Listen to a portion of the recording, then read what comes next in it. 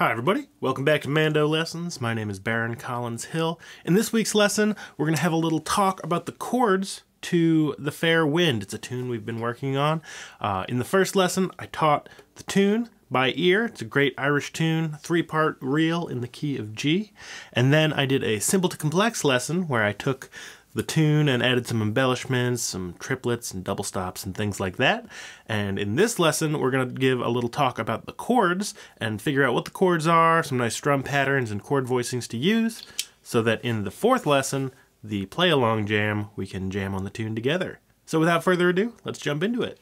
All right, so a great way to start out with any tune is figure out what key it's in. So if we've been playing this tune for a while, you probably know that it's in the key of G, and that's a good place to start with the chords. So let's think about, I'm just going to use this open G string and 5th fret on the D string as a G sort of drone chord, while I'm going to sing the melody and maybe point out a couple spots where I feel like that G chord doesn't work. Because a good place to start is just playing the G chord through the whole tune and take note of where things start to get a little dissonant. So I'm just going to have this right hand pattern, dum da da dum da da dum da da dum, ya ba da dum ba da da da da da da da da, ya ba da da da da da, ya ba da da da, ya ba da dum, ya ba da da, ya ba da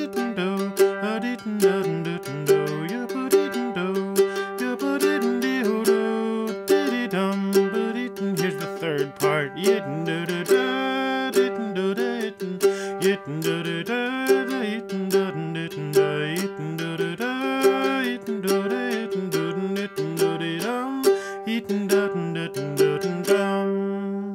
So, the G chord works pretty well over the whole tune, especially as that little drone of just an open G and 5th fret on the D string. It's just 2 Gs, it's not going to clash too much with whatever's going on. And you'll hear some Irish music accompanists do that and just play one chord through the whole tune. It's a nice sort of drone pattern if you keep it nice and simple. And then that also gives you some time to figure out, hey, where are these dissonances coming in and what other chords can I try when things don't sound quite right? So let's try that. All right, so we've got our G chord, and let's just play it until we hear a little bit of dissonance. So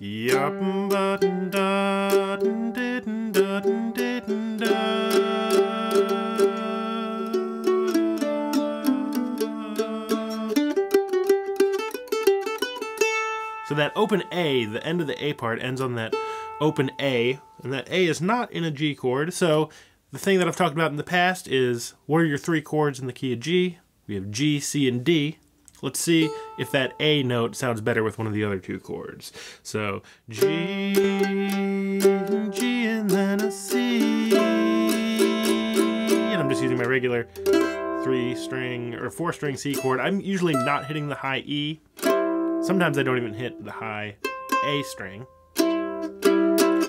But it doesn't really matter in terms of chord voicing at this point. So G, it's a G and then a da da da. That doesn't really sound good anyway. Let's see. Hey, that sounds pretty good. That A note with a D chord over top of it.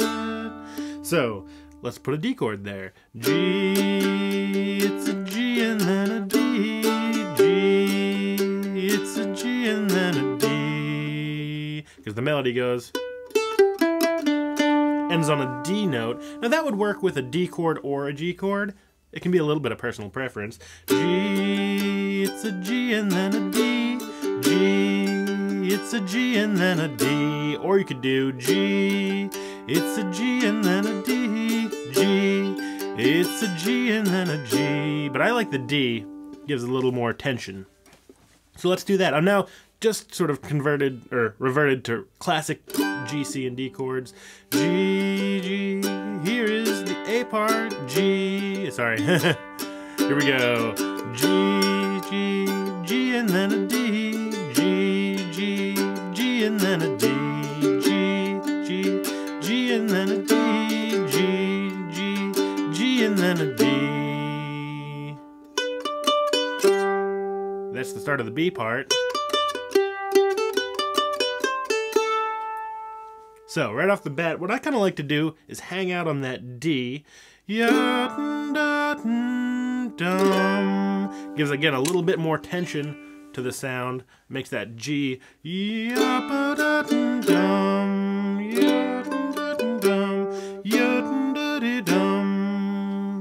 gives that G chord a little bit more weight. So then we have this strange little dissonant moment of C-A-A. Now I would call that a D chord. It's kind of, you could think, well, is it like an A minor or is it an A? So it's got C and A, which is a bit of an interesting set of notes. I would call that a D chord and assume that it's using the flatted third of the D if you want to get into the music theory. Because D is D, F sharp, A, and then if you make it a dominant 7, C, A, D, A, C, A, F sharp, D are the notes of a D chord. And I think it works pretty well to put a D chord under that. So, there's the G chord. That worked out fine in my brain. And then it happens again.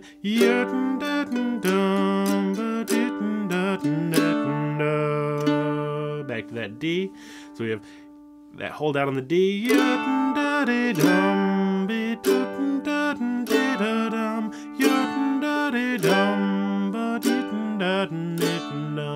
Let's get that right hand back into it.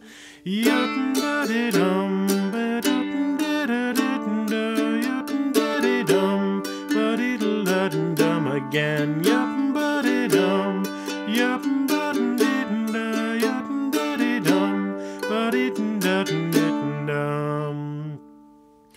And then the C part. So that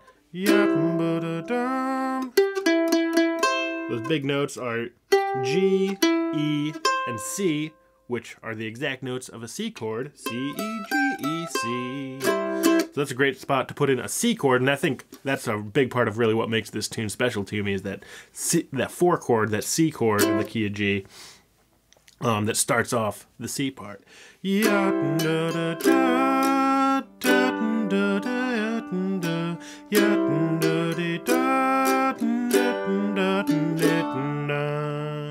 So that's sort of how I hear it.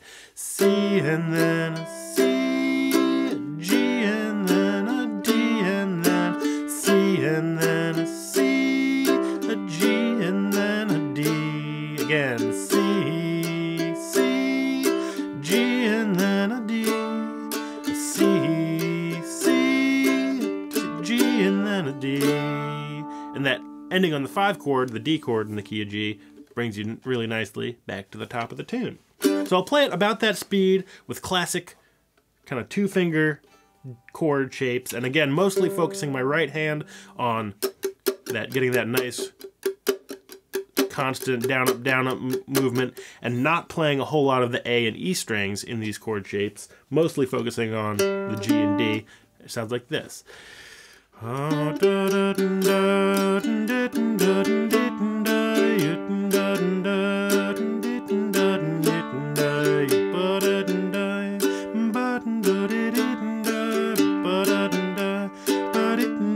Hold that D.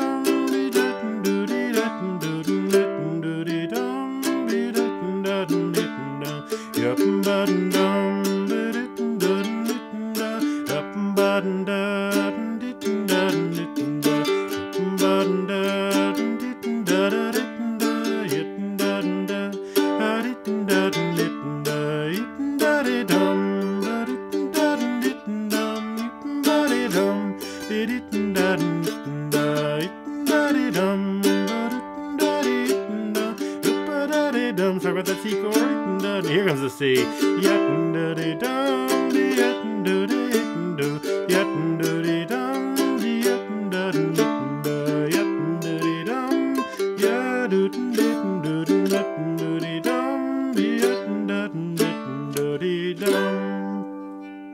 And that ends the whole part, time through the tune with the chords.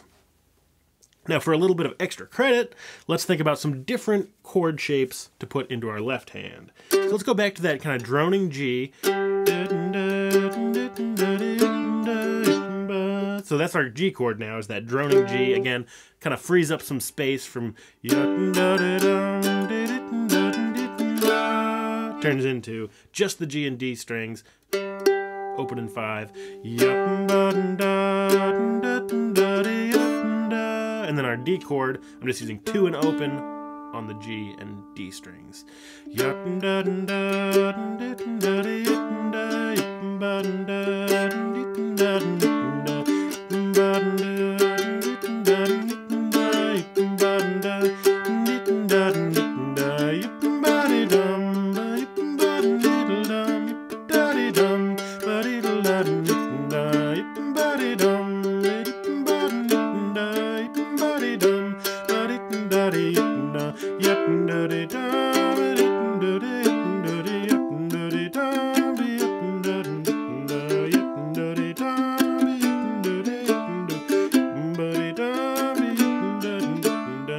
Alright, so the C part is where you get some nice little bass movement opportunities. You don't have to do this by any means. Again, this is sort of extra credit, but a nice little move you can do. So the chords are C, C, G, and then a D. C, C, C, C, C, a G, and then a D. And we're going to replace that C chord with this little double stop. Again, just the G and D strings. 5th fret on the G, 2nd fret on the D.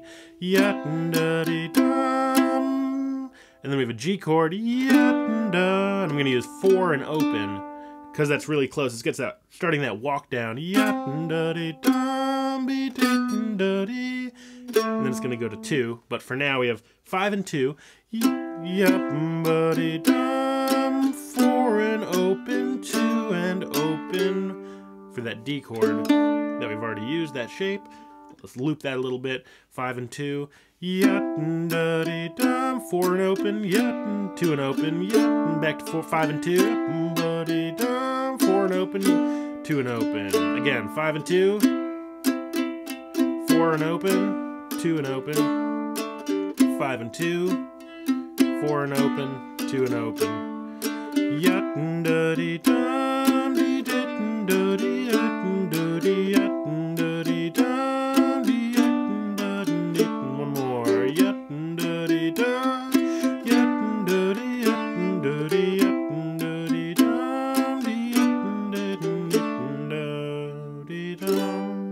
Back to G. Alright, so let's play through. I'll play the melody a couple times and you work out some of those chords we were just talking about. Here we go. 1, 2, 3, 4.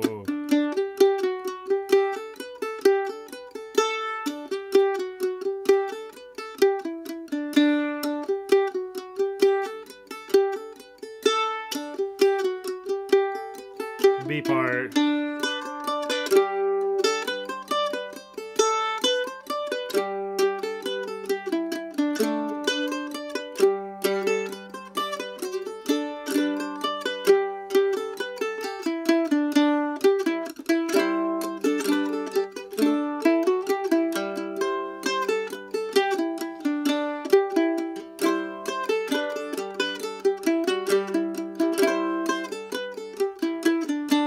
More time.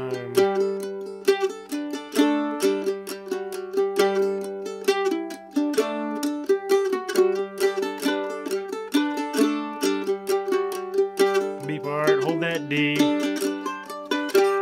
There's the G.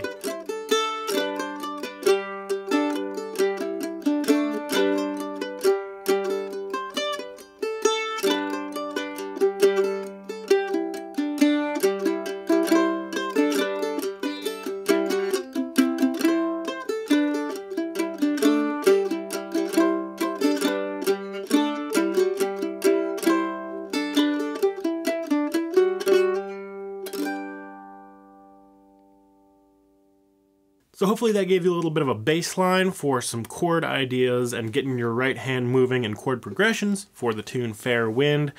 Again, chords are a very personal thing, so you might hear other people doing totally different chords. That's totally fine.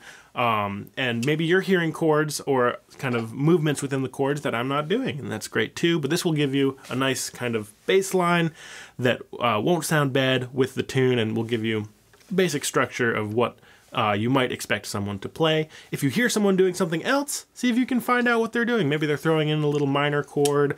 Again, chords are very personal, so everybody hears them different. Everybody has their own take on them. But yeah, see what you can find and listen for differences and see if you can incorporate them into your playing. Subscribe if you haven't already, because next week we are going to be doing a play-along jam for this tune, The Fair Wind. All my lessons are always free, and subscriptions really help. There's also a couple links in the description of the video that can help you find places to support me. I've got a Patreon page where you get access to the lessons a day early, a patron-only live stream, all that sort of stuff. There's also a simple PayPal donation. You can also buy merch. So check out the links in the description. I appreciate all the support, and I look forward to seeing you all again soon. Bye-bye.